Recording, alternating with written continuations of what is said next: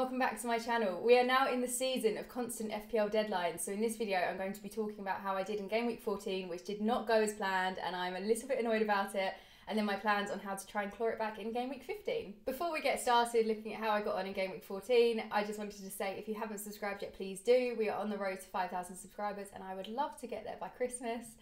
And now, I'm dwelling on this game week. I did get a green arrow, which I'm grateful for. I got 62 points this game week. My overall rank is 491,951 and I've got 848 points in total. However, I had this conversation on Wednesday night where I was considering doing cash to Tomiyasu. Tomiyasu is a really versatile player. He can play on the left, he can play on the right. I thought that might save him from being benched and subbed on late. But I really talked myself out of it. I thought he's not nailed. It's probably not a good idea. Then Tomiyasu starts, gets an assist and gets taken off before Arsenal concede a goal. So he gets the clean sheet point. I think he got 11 points in total.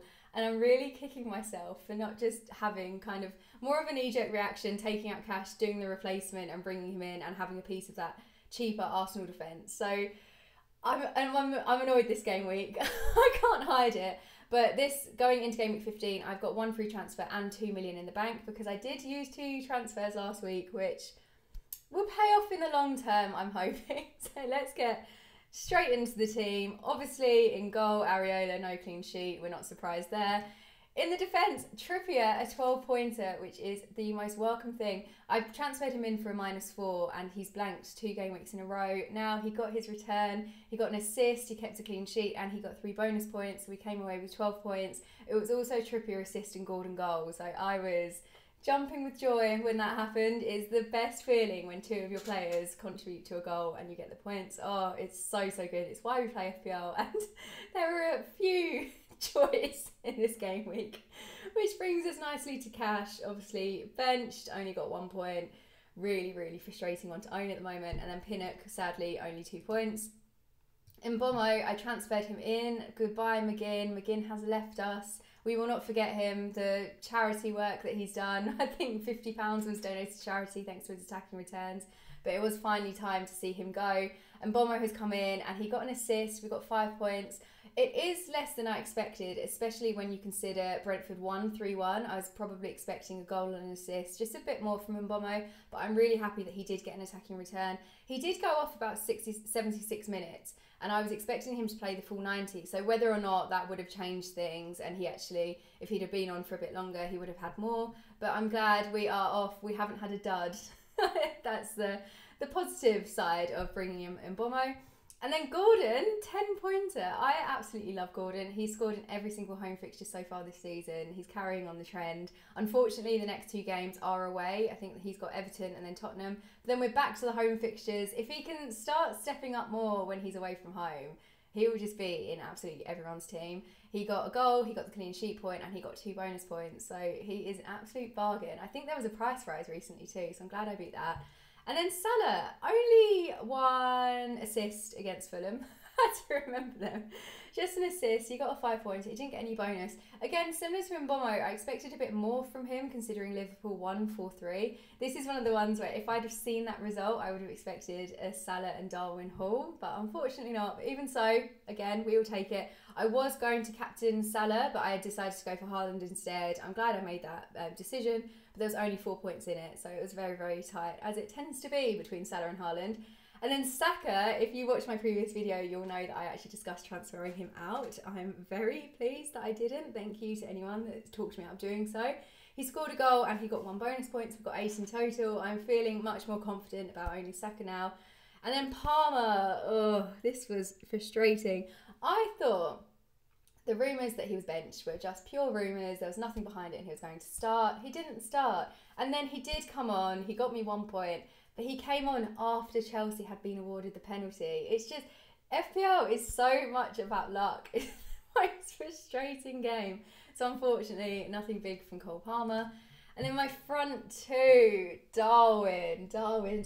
He is testing us, isn't he? Obviously, I transferred out Ollie Watkins. Not for Darwin. Everyone did Watkins to Darwin. I did. I'll save it for the bench. My Watkins down. Yeah, we'll discuss it shortly. Darwin, sadly, only a 2-pointer. It's really annoying. He gets so close and he just can't seem to be able to finish. And there could have been some opportunities for a nice Salah Darwin double up, similar to my Trippier Gordon one. But alas, this was not the game week. But we're going to be patient with Darwin. We know what he is capable of. That's what I keep reminding myself. And then Haaland, my captain, he got 7 points. Obviously, I got 14 points from my captaincy. He got 2 assists. Unfortunately, he did get a yellow card, which took him out of the bonus points. One of those ones, but I will take it. I'm glad that he got 2 attacking returns. And then my bench, I don't want to show you guys this. Ugh, obviously, Turner at nothing. I did Watkins to Wood. it was to be able to fund Mbomo. And I think my team, I looked at my midfield and I was shocked at how template it was. And I thought, I can't go for Archer because everyone has that front three. So instead, I'm going to bring in Chris Wood. We all know I've got a soft spot for Forest, and it will just be lovely if he scores. Look at the Hall of Fame of players that I just really like. We've got Ben Mee this week, amazing, last season, top tier. Then we had McGinn, wonderful man. He got so many returns for my team. A lot of the time he was benched, but they were still there. And now the next one, heard it here first, it's going to be Chris Wood. And then Gahey, 2 points. Kabore is back. He is playing. He only got 1 point, but it's really good to know when a lot of my team at the moment doesn't seem to be starting. So at least we've got Kabore to hopefully come in and save the day. Taking us nicely to transfer decisions. So we've obviously got a midweek deadline this game week. It feels like it just doesn't even count. It feels like, I don't know, I'm just going to not waste a transfer, but I wouldn't normally use a transfer on a goalkeeper. I think this week, or this deadline, is the time to do it. So first up, I'm considering, obviously, Dubravka. He's on everyone's lips at the moment. Matt Turner is not playing. Matt Turner is just taking up space in the team, space and money. But he's 4.1 million. I could downgrade to Dubravka for 3.9 million, ownership only 1.2%. And then I will be able to rotate my goalkeepers. Not that I'm necessarily that keen on keeping Areola, but I do quite like having the backup goalkeeper. And if there is a specifically tough fixture, hopefully Dubravka can swoop in and be good. Although, to be honest, I'll probably be starting Dubravka over Areola quite a lot at the moment because I've lost faith in Areola. But I really, really like the look of Dubravka. Obviously, we also don't know how long Pope's going to be out for. I saw something today that said it might be 4 months because of his shoulder injury. I also saw that maybe Newcastle are eyeing up De Gea, which is a little bit concerning. And this is one of the reasons I wouldn't want to do Areola down to Dubravka, because then if Dubravka for some reason doesn't end up playing, or Pope comes back sooner or something, it's just going to be a bit of a minefield having to sort out because I will have no goalkeepers. So at least with Areola, we can rely on him starting, and it would be nice to start the old goalkeeper rotation going again. I will be tripling up on Newcastle, and obviously it will be double Newcastle defence, which I'm kind of umming and ahhing about. I do quite like being able to spread the defence a little bit more amongst players. And talking of that, the other option I have, because obviously my team is massively lacking Arsenal defence, is actually doing Areola to Raya. This is a price increase. It's 0.6 million more. His ownership is a lot less than Areola's.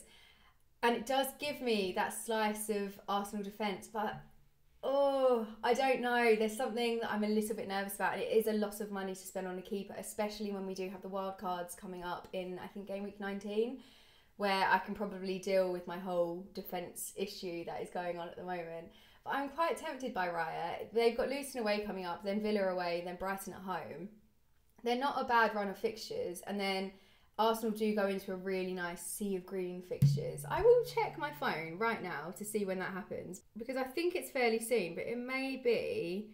Yeah, from game week 19 to 22, the fixtures, I will read them out for you. Liverpool away, West Ham at home, Fulham away, Palace at home, Forest away. I quite like that. And the only difficult one, really, up until game week 22, is Liverpool away in game week 18. But I fancy Raya's chances for that. We could get some save points in. But again, I think it's probably the price that puts me off of this. But I tick the box of Arsenal defence. So that's the potential transfer for this game week, or I just stick to what I was planning to do last week and do cash to Tomiyasu. I don't know. There's many options. So looking at my team for game week 15, I will have my game week points, green arrow territory. We're going to be a bit more humble this game week. But I'll go for, hypothetically, haven't done the transfers yet, but Dubravka in goal, playing against Everton away, Areola on the bench for the Spurs game. Then in defence, we've got Trippier against Everton. We've got Gahey, Bournemouth at home, really nice fixture, hoping for an attacking return for Gahey, if not a clean sheet.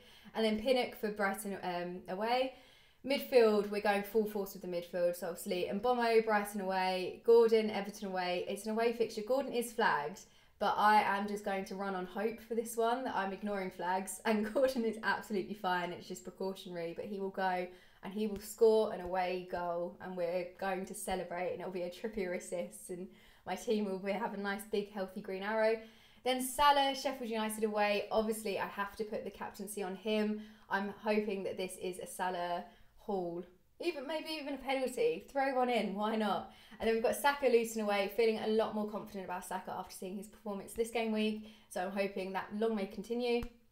And then we've got Parma, Manchester United away. Manchester United just aren't looking very strong defensively. I'm hoping Chelsea Man U is quite a thrilling game. Chelsea seem to get themselves into these really high scoring games at the moment, which is stressful to watch, but we're having okay outcomes. It's an improvement on the start of the season.